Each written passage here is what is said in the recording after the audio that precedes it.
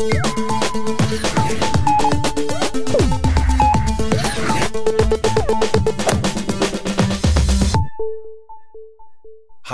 I'm Kenny Joya. Welcome to another one of my tutorials. In this video, I'm going to show you Latch Preview mode in Reaper. Now, Latch Preview is a new mode that's been added to Reaper, but it makes automating a lot more powerful. I have a track in front of us here with a drum beat and a piano part. Let's hear it. And it shows up in the song 2 more times. So before Latch Preview, if you wanted to automate this and get the perfect level for a piano and copy that level to the other times it shows up in the song, we would have done it this way. Create a volume envelope by hitting V, change your automation mode to something like touch or latch, grab our fader. I'm using a control surface, but if you don't have one, you can grab the fader here or here, but notice it'll move as I move mine. So to get the perfect level, I play the track. Then when I got to that perfect level, I hit pause, and then our fader would be at that level. And if I wanted to paste this to multiple spots, I would go to my actions, type in right in the filter.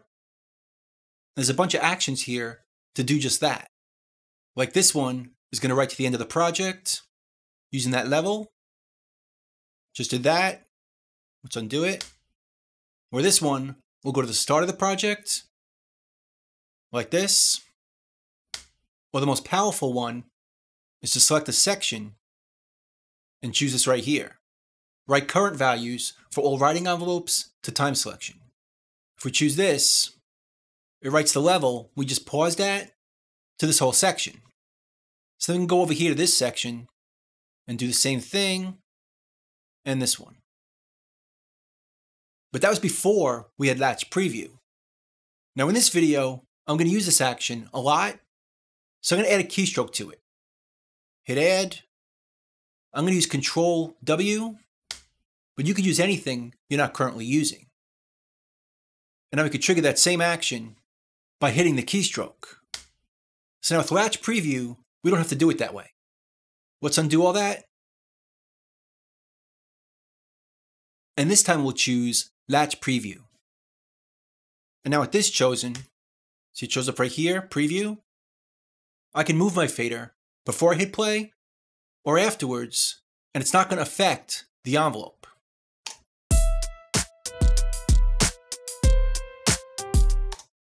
We hear the change, but it doesn't write any automation. So now we can do that same thing. We can find our perfect level for this section, then hit stop, select the section we want to paste that level to, hit the keystroke, and it puts it right there. So we can zoom out to other sections and do the same thing.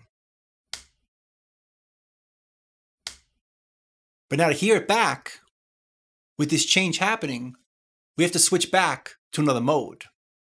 It's not going to play this change. So to switch it to either latch or touch. Now that change happens in playback.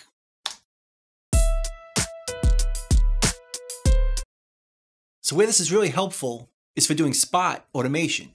We don't have to write it and then replace it. Let me show you. Let's undo it.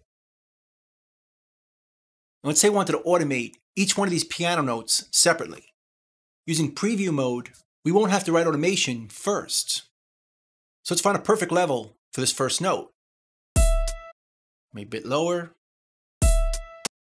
Even more. That feels pretty good. Then we can go up to it, select just this note, hit that keystroke, and that level is recorded. Now if you notice, it transitions slowly from one level to another. We can change that in the automation preferences. If we're going to here to automation, right here is the transition time. If we change it to 0, and do that again, just select it, hit that keystroke, the transition time is 0. Or we can make it longer, but for the most part, 100 is pretty good. select it, hit the keystroke, and it's written. Now again, we're not going to hear it played back unless we change the mode, but we're not going to do that. We're going to get the level for the next section. Maybe a little lower. And we're happy with that. Select this note, hit the keystroke, and now that level is recorded. Let's do the same thing for this one. A little bit louder. Select it, hit that keystroke, and that level is captured. And now to hear that back, we switch our modes. Maybe touch mode.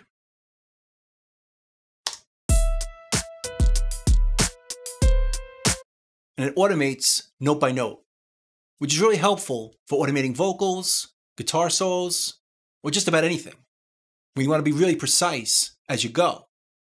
Now, this is also very powerful for automating plugins. Let's check out our drum beat. Let's say we put a filter on there. And we want to automate that filter on certain notes. Let's open it up. Here's the EQ.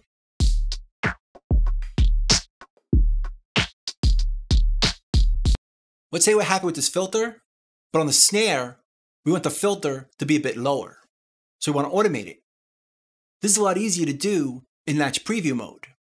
We click on this parameter, go to this menu, and choose Show Track Envelope. And that creates an envelope for this. So if we move it, it moves together. But we're going to start here, and instead of drawing it in, we can find it using preview mode. Just go here, switch this to Latch Preview. And now if we move this right here, the envelope stays the same, because it's not actually being recorded. So I can find the perfect level for that parameter on the snare.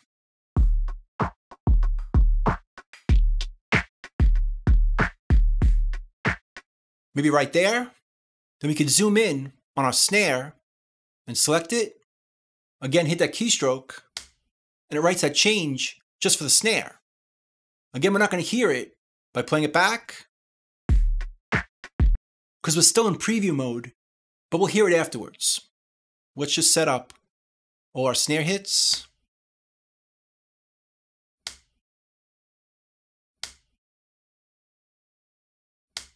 That should be enough. Now we can take it out of this mode. Let's go back to trim read. Now this is going to move. We're going to hear the difference on the snare hits.